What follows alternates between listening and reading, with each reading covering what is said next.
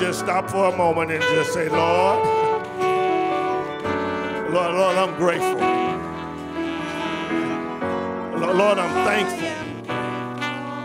I'm grateful for whatever you've already done. Lord, I thank you for what you're doing right now. And God, I'm grateful for what you're going to do. Lord, I'm in your hands. And I'm grateful, Lord. Thank you, Lord. Hallelujah to the Lamb. Thank you, Lord, for who you are. Thank you for what you have done. Hallelujah, God. So great. I'm grateful to you. Lord, for your love. I'm grateful for your love, Lord. No one loved me like you. For all that you've done in I'm grateful for everything you've done. So grateful you never gave up. You should have given up. Oh Lord, so grateful. But Lord, you never gave up. Any grateful people in the house? Are you grateful for what the Lord has done? Are you grateful for what the Lord is doing? Are you grateful for what the Lord's going to do? Yes. I just want to stop a moment and say, Lord, thank you. Thank you, Jesus. Hallelujah. Yes, Lord. Lord, I'm grateful. Thank you, Lord. I'm telling you, we serve the awesome and the amazing God. There's no one like our God. And I'm just grateful to the God that we serve.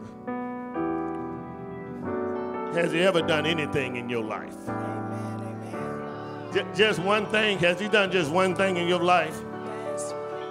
Well, I want to tell you, before you woke up this morning, he got you here. Yeah, that's right. Didn't matter if you were born to a single mama or not. God got you here. And guess what? God kept you here. Yes. And if you're going to be here any longer, God's going to keep you here. And you ought not be too stingy to tell God, Lord, I'm grateful. Yes. I am grateful for who you are and what you do. Thank God for who he is. The awesome and the amazing God. He just keeps right on blessing us. Not because we're so holy, but because he's God. Not because we deserve it, but because he is God. And you ought to be grateful. I am grateful for the Lord and what he has already done. He is the awesome God. And I'm just grateful. Hallelujah to the Lamb. Call your attention to the book of St. Matthew, chapter 26. St. Matthew, chapter 26, verses 20 through 25. St. Matthew, chapter 26, verses 20 through 25. Thank God for who he is. And thank him for what he has already done. There's no God like our God. Matthew chapter 26, verses 20 through 25. When you found it, you will discover these words. When evening had come, he sat down with the 12. Now as they were eating, he said, assuredly, I say to you, one of you will betray me. And they were exceedingly sorrowful. And each of them began to say to him, Lord, is it I? He answered and said, he who dipped his hand with me in the dish will betray me. The Son of Man indeed goes just as it is written of him. But woe to that man by whom the Son of Man is betrayed. It would have been good for that man if he had not been born. Then Judas, who was betraying him, answered and said, Rabbi, is it I? And he said to him, you have said it. I want to talk on this question, Lord, is it I? Lord, is it I? Have you ever had a real good friend that you thought would stick with you through thick and thin? Have you ever had a family member that you knew you could depend on, but they let you down? Have you ever had a neighbor who you thought that you could really rely on, but not only did the neighbor let you down, the neighbor went against you? Have you ever had somebody that you had totally put your trust in, but when the thin showed up and the thick got gone, that person left you all alone? You see, we can't put our trust in men. Matter of fact, we can't put our trust in women. And we really can't put our trust in children. We have to get to a point in our lives where we trust God and God alone. Friends mean well. They're going to hang with you. They're going to do whatever you want to do while you're doing it. But friends will let you down when you need them the most. You have to be careful who you let into your inner circle, because it is the inner circle that knows you the most, that will tell your business, and they will turn you over or turn you in. It is the inner circle that will always tell your enemies where you're located. It is the inner circle that you have put your faith in, that know you well enough to let the enemy know where you're headed. You see, all of us have circles. We have an outermost circle, we have an outer circle, and we have an inner circle, and we have an innermost circle. And in this innermost circle, you have to be careful. You can't tell it all, even if it's your innermost circle.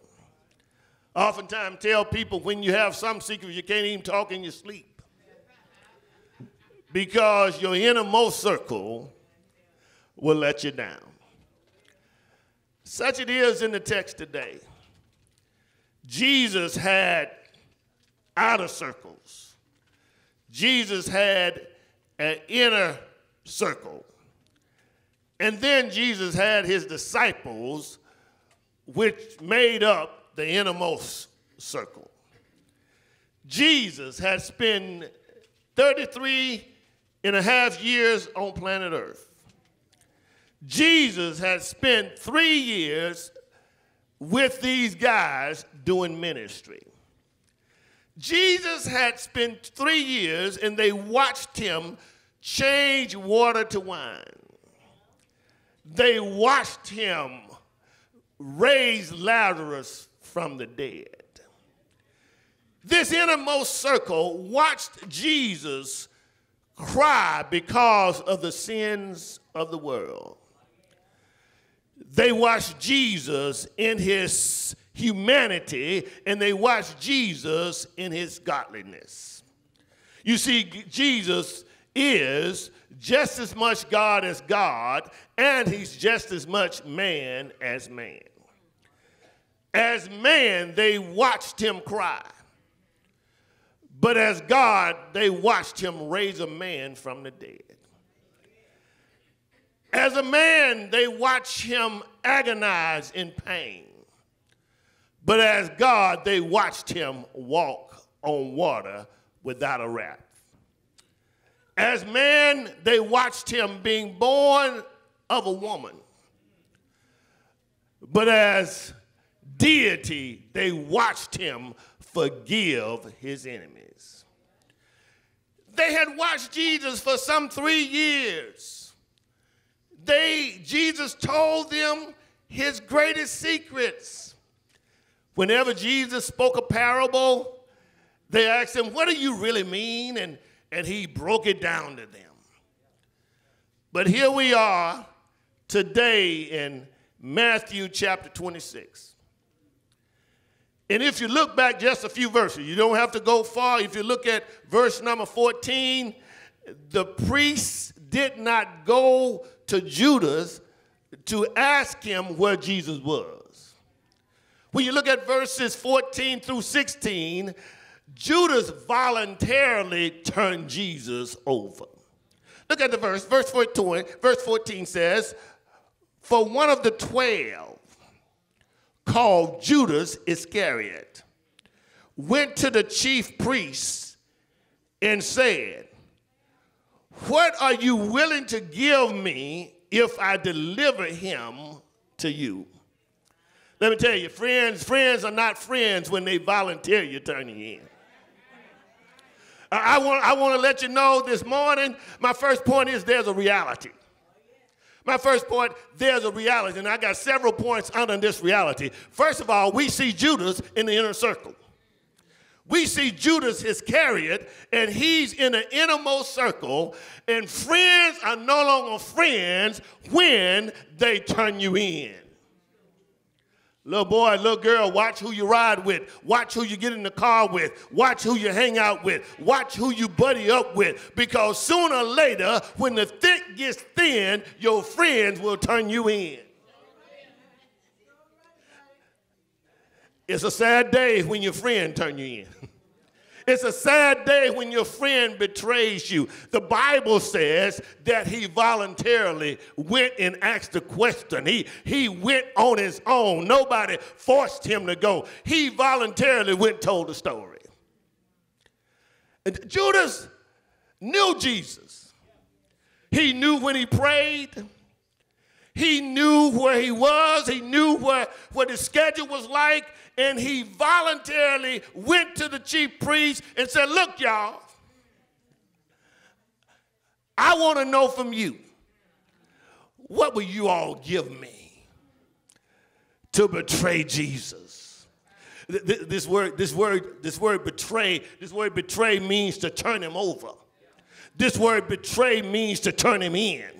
This word betray means to hand them over to his enemy. In layman terms, this word betray means to snitch. And I hear you saying, snitches get stitches. The fact of the matter is, whenever your friend turn you in, you got somebody you thought was a friend. They've never been a friend. They convinced you that they were your friends, but your friend turned you in. Have you ever been to court? Don't raise your hand right now. Folks start treating you funny. Have you ever been to court and you were depending on somebody to be there with you? And when you got there, oh man, I overslept. Oh, man, I got something else to do. It's because human beings do not support human beings like they say. Here it is, Judas. Judas went and asked a question, y'all. He went and asked. He went and wanted to know. Now, first of all, Judas wanted to know how much money you're going to give me. Judas want to know, and Judas and all these disciples, we many times blame it on Judas, but many of these disciples were worried about the money. If you don't think they were worried about the money, just look a few verses ahead and you will find that Mary came and took her hair, washed Jesus' feet with her hair, dried it with her hair, and poured this expensive ointment on his feet. And all of the disciples got upset. They said, man, this woman is wasting this valuable stuff on your feet. He said, we could have taken this money and we could have taken this money and got a whole lot of, we could have taken this ointment and got a whole lot of money for it. But let me just tell you, they wasn't concerned about feeding the homeless. They wasn't concerned about clothing the naked. They were concerned about the dollar. God deliver us. The reality is there are a lot of people more concerned about money than ministry. If we can get this amount of money, we will turn anybody in. And what about 10,000? No, that's not enough. What about 25,000? Now they see some things in their sanctified imagination. They see their goals being reached because they've been waiting on 25,000 and they've been going down to the gas station telling the man to give me one of those pink cars that I can scratch and give me one of those orange cars that I can check. And if you're going to give me 25,000 just so I can say something about my friend, let me turn my friend over. Judas wanted that money. And the problem is that historians believe that Judas was the one who was the treasurer. Let me look at the financial people in this room and see if they're more concerned about ministry than money. The fact of the matter is Judas not only is believed to take in the money, but he also took up the money. Let me explain to you the difference in taking in the money and taking up the money. You see, when you take the money in, it moves right to ministry. I thank God that our financial team take in money and moves it right to ministry. But Judas was taking up the money. What it says is that every now and then Judas would stick his hand in the bucket. And it would go from the bucket to his pocket. Boy, Judas, there are some people that would do any and everything just to have some money. The reality is Judas turned him in for 30 pieces of silver. He turned him in for money that he couldn't even make it to the bank with. He turned him in for a few pennies, a few dollars, just because he wanted the money. Let me tell you, the love of money is the root of all evil. If you love money more than you love yourself, you're headed downward. If you love money more than you love your family members, you're already down. If you love money more than you love your health, you got a serious problem. Some people say, man, I ain't going to the doctor now. If I go to the doctor, they're going to cost me $25 before they even see me. People are more concerned about money than they are their health. It is for the love of money that we have evil. The next reality I see here, and the next reality I see, not only did he voluntarily turn him in, he plotted against Jesus. I'm just talking about the reality. The reality is he not only voluntarily turned him in, but he plotted against Jesus. He made a plan against Jesus. My next reality I see right here in verse number 16, he sought an opportunity. Judas looked for an opportunity. It wasn't an opportunity that came to him, but he sought after an opportunity. The reality is the fact that Jesus is already telling his disciples, I'm going to die. He talks about the Passover. They ask the question, where do you want to have the Passover, the unleavened bread? And then Jesus says, go to the house, go where I tell you, and then go into the city. And when you get there, you will find a certain man. And when you get to this certain man, this man will say to you, come on in. In the midst, my next reality is, in the midst of a celebration, people looking to kill you. I said in the midst of the fun, in the midst of the dancing, in the midst of the singing, the devil wants to take you out, and he doesn't care who you are, and he doesn't care who he uses. The Bible said they were preparing for the feast, and they were preparing for the Passover, and he said, go into the city, and you will see a certain man, and say to that man, the teacher, Jesus, the rabbi, the master, and the master himself is asking the question. My time is at hand. When Jesus says my time is at hand, he's on his way to the cross. In the midst of the celebration, the devil will seek to take you out. And check this out. In the midst of your dying, the devil will seek to take you out. God delivered me from people who waiting on other folk to die. There are some people that's hanging in the cut. There are some people laying in the bushes. There are some people that's telling the doctor, you know, you've tried everything. We understand as a family, you don't have to try anymore. There are some family members that's actually starving their family members to death just for $1. It's those kind of family members you don't leave anything for them to deal with. There's some family members that can play the role, and they can play the role, oh, my mama, they can kiss all over. They can rub her forehead, but they already called the insurance company. And they want to know from the insurance company, now who's the beneficiary and what portion comes to me?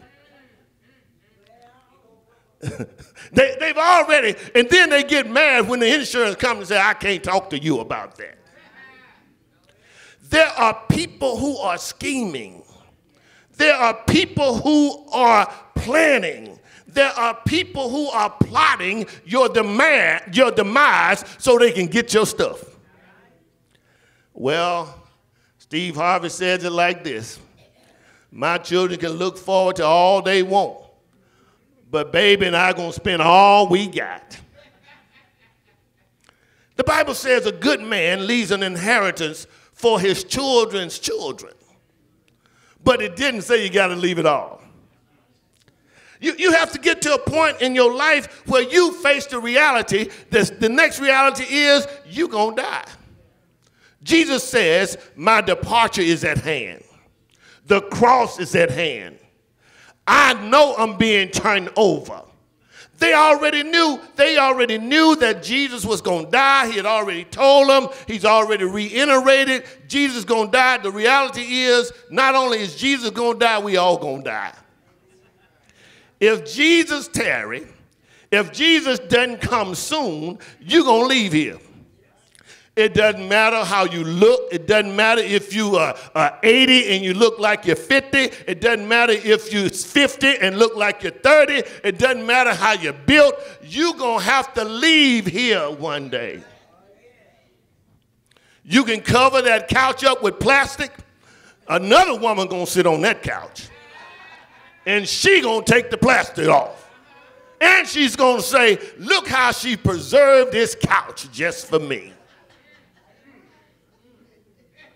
There's going to come a day, brother, it doesn't matter when you leave, somebody else going to drive that truck. And it may not be your family members, somebody else going to enjoy it. Sooner or later, that makeup that you never opened. Folk don't care if you gone or not. They're going to say, ooh, this really would look good on me. You got to leave here. The reality is we are dying every day. Every time I drive and I come to a red light and I see a guy walking across the street on a cane or a walker, it reminds me that we're leaving here every day. It doesn't matter how fast you can run. It doesn't matter if you Usain Bolt or not. It doesn't matter if you can run fast now. Sooner or later, as the old folk would say, your footsteps or your feet steps will get short. Sooner or later, you're going to hear the inside of yourself talking to the outside of yourself. Sooner or later, you're going to have to think before you get up. Sooner or later, you're going to have to roll out the bed instead of swinging your feet out the bed. You got to leave here. Here it is, Jesus. Jesus realizes that he got to leave here. Jesus realizes that he has to go. In verses 1 through 19, there's a realization. Realize that you got to leave here. There's a reality that you got to go. Look at verse number 20 through 25. Not only is there a reality, there is a revelation. A revelation is when you uncover the truth. A revelation is when you reveal what's under there. A revelation is when you show something that you hadn't been able to see. Jesus develops this revelation, and the revelation is one of you sitting at this table. One of you here is going to betray me. One of you, he didn't say one of the people in the world. He didn't say his outermost circle. He didn't say his outer circle. He didn't say his inner circle. He says my innermost circle is contaminated with somebody that's going to turn me in. You see, when Peter and Jesus was in the Garden of Gethsemane and they came to arrest him, Peter pulled his sword out and he cut Malchus's ear off. Jesus says, put up your sword. You see, what was happening is they trying to get Jesus killed in a midnight brawl when God has already set it up that he got to go to Calvary. Let me just share with you, the revelation is sooner or later you're going to leave here and somebody may betray you. Don't get upset, don't get mad. Jesus says that one of you, and he's sitting down with the 12. Verse number 20 says he was sitting down with the 12. The innermost circle, the 12 men that he has given his life to. I want to say right now, and the revelation is sometimes it's the folk you do the most for that'll talk the worst about you. I think I say it again so you can tell the folk at home, because I know it's not anybody in this house. It's always the folk that you spend most of your time with, the most that you bless, the one that you spend all of your time, your money, your resources on. That one, that particular one is the one that will mess you around. The revelation is that sooner or later, sooner, and sometime is sooner than it is later. Little boys, don't depend on your friends. Because the revelation is they will betray you. The revelation is they will betray you. And look at the second part of this revelation. Not only will they betray you, they'll act like they don't know they're going to betray you. It's a revelation. It's a revelation when, I watched this movie a while back, many, many years ago, called Sleeping with the Enemy. It was this story about a couple, and this couple were living together. This couple were married, but one of the persons was turning the other person over, and that person was his enemy. Let me tell you, you don't want to play games when the revelation is available. Whenever it's revealed, Jesus says, one of you at this table is going to betray me. And look at verse 22. When they say that he says they're going to betray him, then everybody want to know the question. Everybody has a question. Verse 22 says, and they were exceedingly sorrowful. They were upset. They were sorry. They were exceedingly sorrowful. They felt bad that one of them. Let me tell you, you ought to feel bad. You ought to feel terrible if you're the one that's going to turn in somebody, betray somebody that's been there for you. You ought to be convicted if somebody that have given their last for you, somebody who stood up for you, somebody who prayed for you, somebody who fed you, somebody who been there with you, somebody that's been by your side, and you mess over them. And I told you that people that's doing you wrong, are going to do you wrong, are already done you wrong, they will act like they don't know anything about it. Look at the disciples became sorrowful, and each one of them began to say to him, Lord, is it I? Now, 11 of them had the right to ask that question. But the 12th man, I said the 12th man.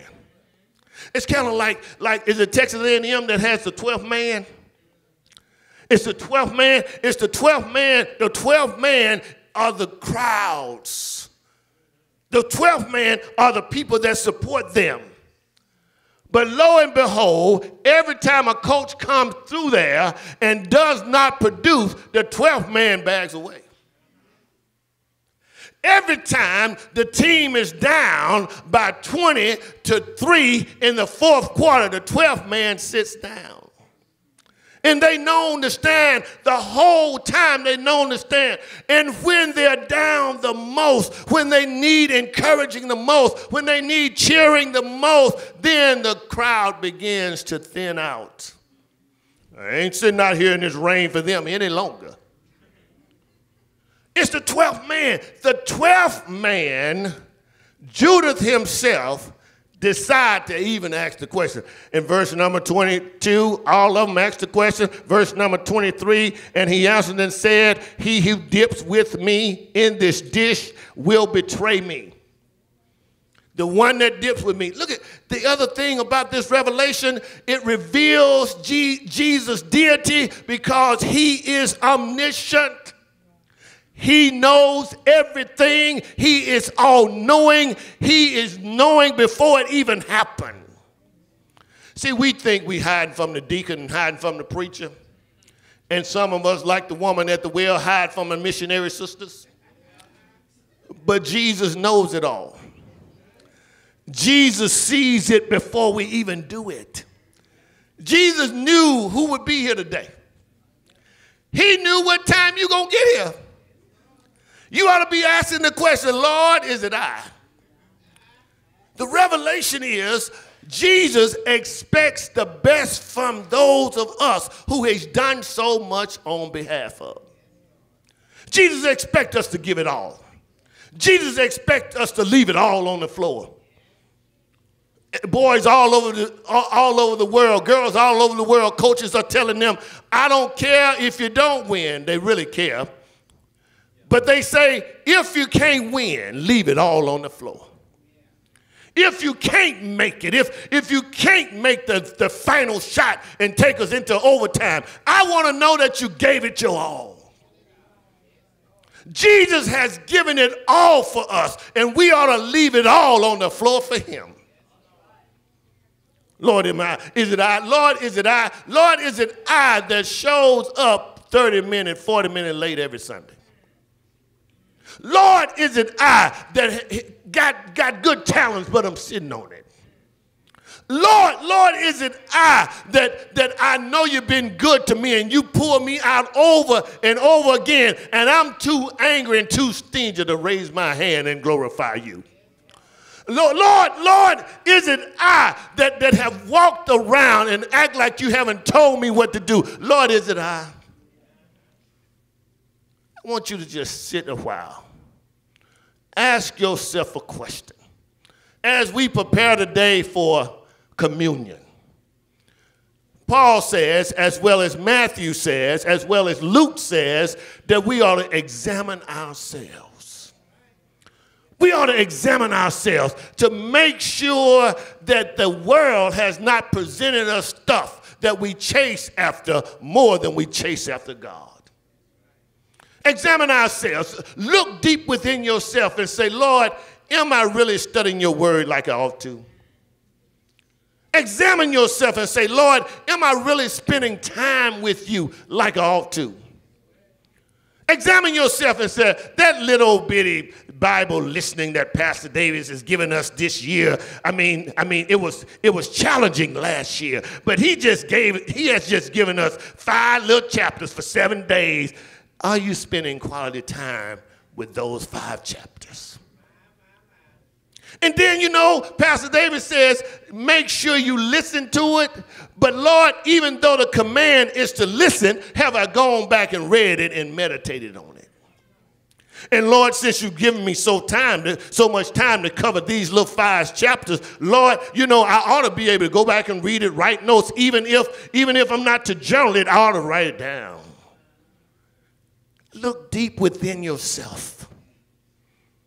Ask yourself, are you enjoying God's fresh air and not giving him 100%? Are you enjoying God allowing your heart to beat and extend blood to every extremity of your body, and you refuse to spend 2 hours with him once a week? Examine yourself and ask yourself, Lord, am I spreading gossip more than I'm spreading the gospel? Ask yourself, Lord, am I treating people right? Am I obeying the golden rule? Am I treating people the way I want to be treated? Lord, am I studying the word and following the word like I ought to? Examine yourself. And I think everybody in the room can raise their hand and say, Lord, I'm guilty. Lord, I'm not only am I guilty, I have a New Year's resolution, and today you're revealing yourself unto me again, and I've stepped away from my New Year's resolution. Are you doing your very best? Or are you coming up with excuses? Are you tired because you're doing more of the world than you're doing more of godliness? Ask the question, Lord, is it I? Lord, is it I that want to have more fun than spend time having enjoyable time with you? Lord, is it I? One very popular preacher in the city says that he's never gotten drunk. He says he's never hung out all night. He says when he retires as a pastor, he gonna get sloppy drunk just to see what it feels like. Somebody said, well, he deserved it after 35 years. He deserved to get every now and then. The question today is, are we living on God's time and not giving our best to God? Giving our best through service. Giving our best through finances. Giving our best through our church. Giving our best through the ministry that we are involved in or we ought to be involved in.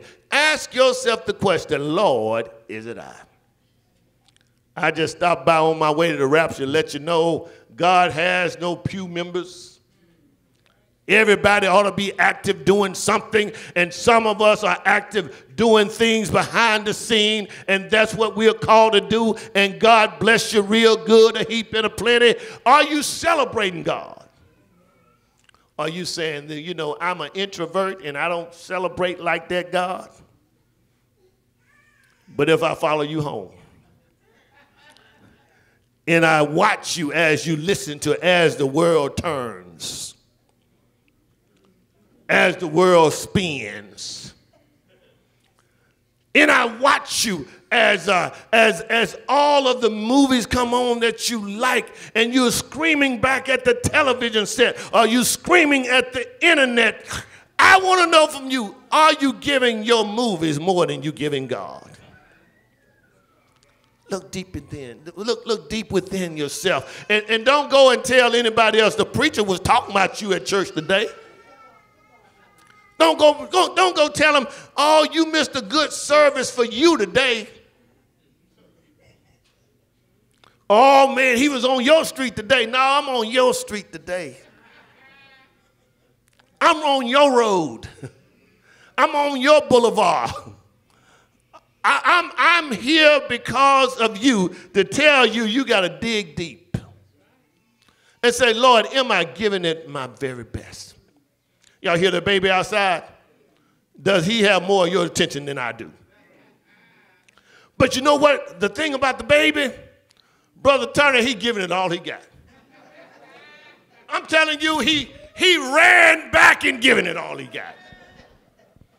I mean, he's giving every drop of it. My question to you, are you giving it all you got? Are you adamant as this baby is? Lord, I'm coming to you today. See what the baby is doing? He's shouting because y'all won't shout. He's praising the Lord because you won't praise the Lord. He's excited about the church because he ain't like this at church because he's tired of people sinking in sorrow. That's why I always say, bring the baby in. Let him do what he does. Maybe it'll catch on somebody. Are you giving God all you got? Ask the Lord, Lord, is it I? First of the year, first Sunday of February, first Sunday of the year, Lord, am I giving you more than I gave you last year? One professional basketball coach says, give me 1% more than you're giving me now. He said to his team, give me 1% more than what you're giving me now. And after they decided to give 1% more than what they were giving, now we talk about one of the greatest dynasties of all time. They won one game after the other because they decided to give it all they had.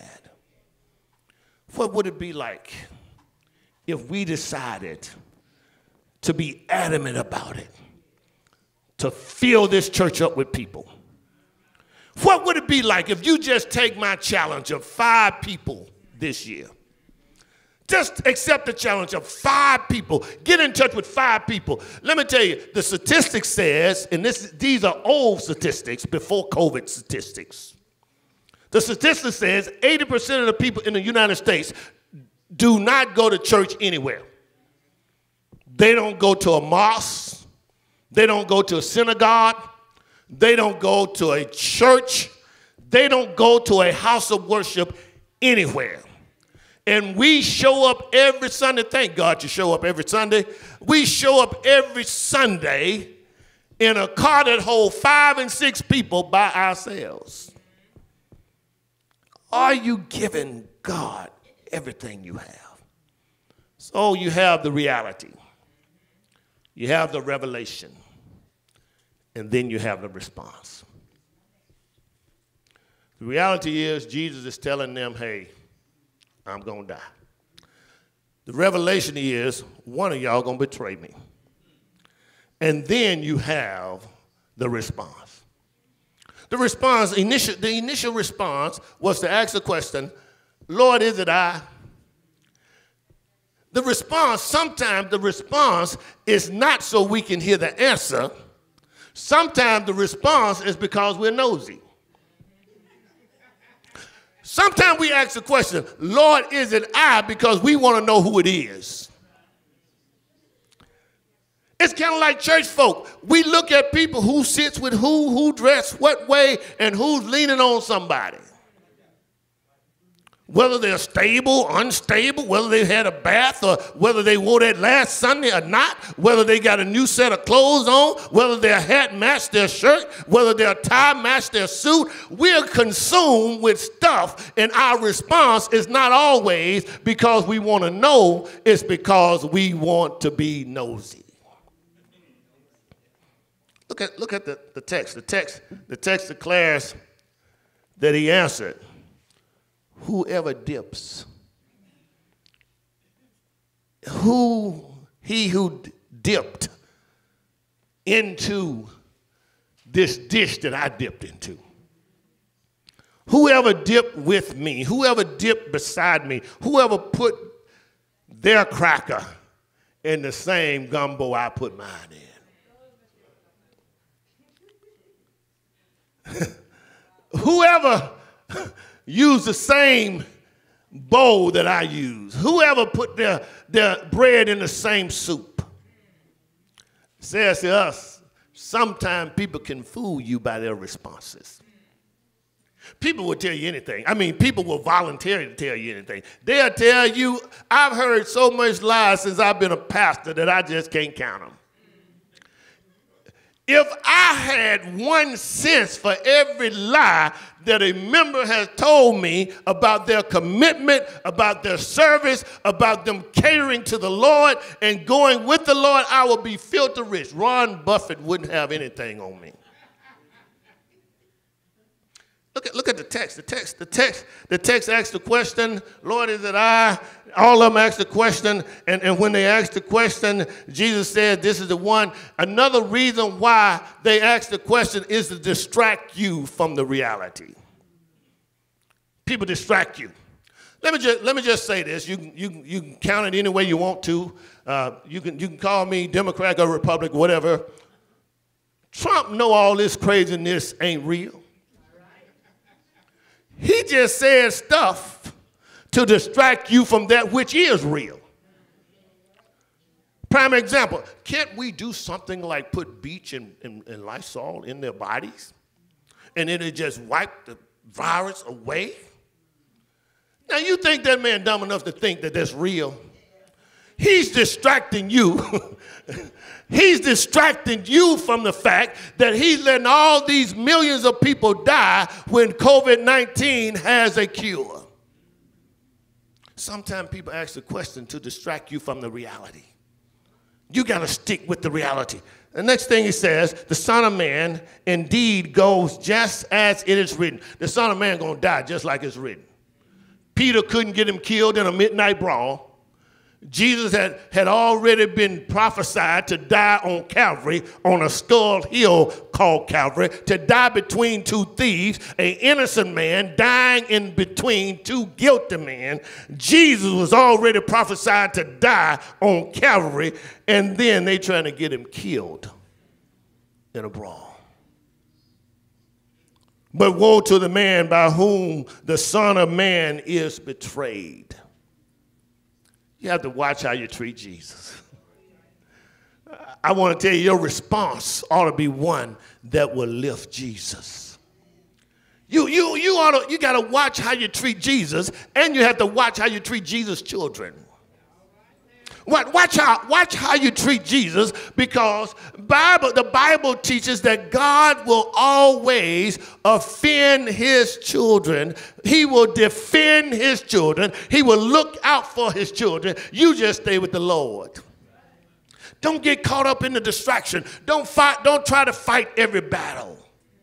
Don't argue about everything. The fact of the matter is, God got you.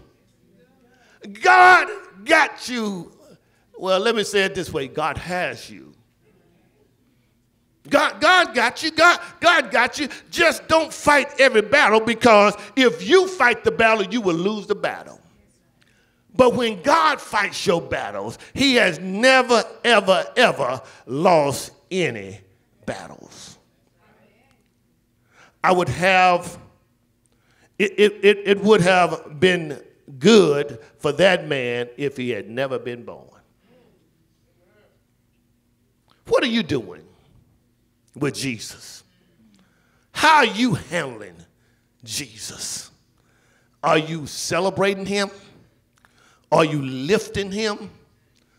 Our theme scripture, John 12:32 says, Jesus says, if I am lifted up, I will draw all men unto me. We ought to be lifting Jesus. I want this church this year to lift Jesus. I want us to concentrate on how we lift Jesus. That's why we ought to have an evangelistic component in everything we do.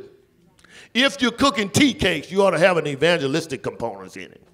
If you're playing music, you ought to have an evangelistic component. Your idea is to bring people to Jesus Christ, because if you bring people to Jesus Christ, crime will go down.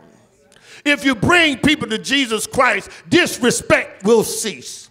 If you bring people to Jesus Christ, rape and abortion will shut down. If you bring people to Jesus Christ, life will be changed for the better for all of us. Why do we witness? We witness and we lift up Jesus because we want heaven to be populated with people other than just the ones we know. And you have to cross cultural lines. You have to move away from that group you know in order to make a difference. Sometimes you got to learn another language. Sometimes you have to have a different mannerism. You got to reach people for Christ. If we lift Jesus, Jesus promised that he will do the drawing. The question today is, are we lifting Jesus? Lord, is it I? Am I sitting on my rusty dusty? Lord, is it I that's not doing what I'm supposed to do? Lord, show me what you've called me to do. And bless me to leave it all. Verse number 25, here Judas. I said, here's Judas. Here is Judas Iscariot. Then Judas, who was betraying. My Bible said he was betraying. He had already lined it up.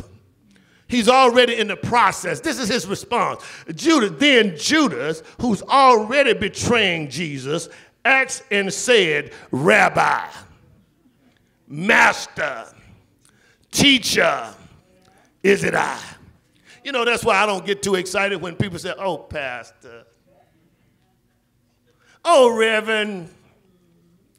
Because Judas approached Jesus with what we believe to be respect and honor, but he had already plotted out and had already begun the process of betraying Jesus.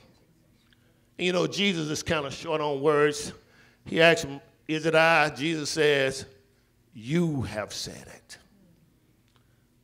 It sends a message to us on how we ought to respond.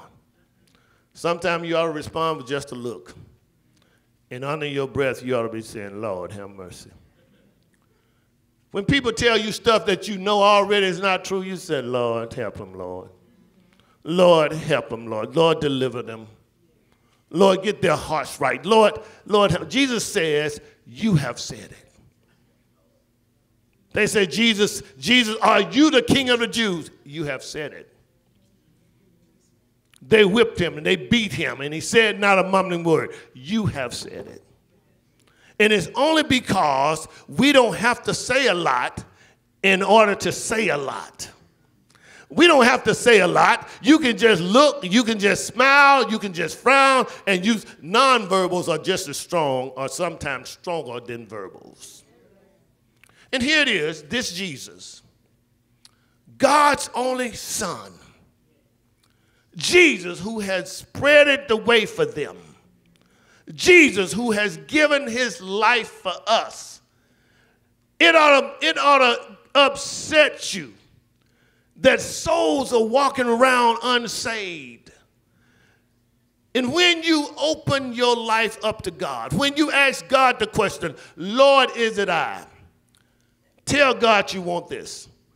God, break my heart for what breaks your heart. God, break my heart to motivate me. God, give me motivation to reach souls for Christ. God, whatever breaks your heart, break my heart.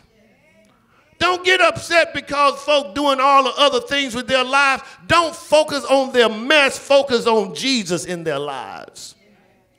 Don't talk to people about what they're doing, what they're going through, and how they're handling their life, because you can't get upset because their sin is different than your sin. But Lord, break my heart for the same things that break your heart. And ask the question, Lord, is it I? Lord, is it I that allowed you to die on Calvary? Lord, is it I that allowed you to die and be buried in a borrowed tomb? Lord, is it I that allowed you to rise up on a third day morning before the rooster could crow, gave your life for me and rose for me, and I'm not giving you 100%? dig deep. Ask yourself the question, Lord, is it I? The door of the church is open. The invitation is extended. You ought to come to Jesus just as you are.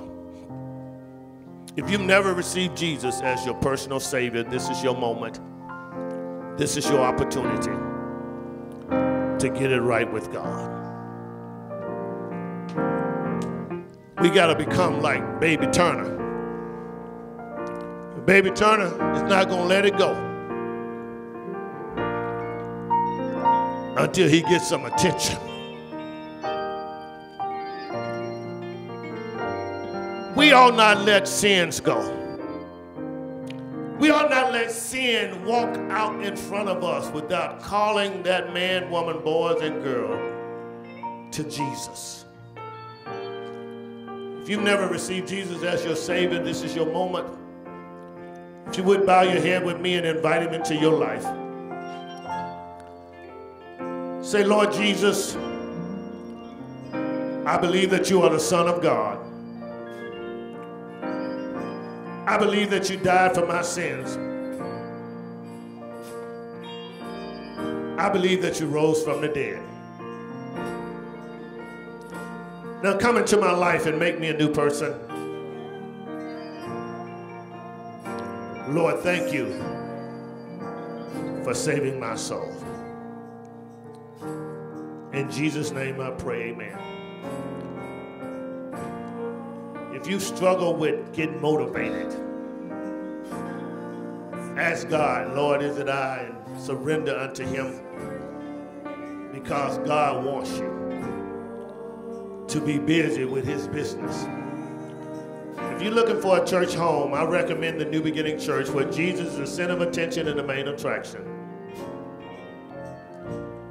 Please let us know, inbox us, call us, email us, text us, Twitter us, X us, and let us know you want to be a part of the New Beginning Church, where Jesus is the main attraction and the center of attention. Thank God for you joining us today. Thank you for being here.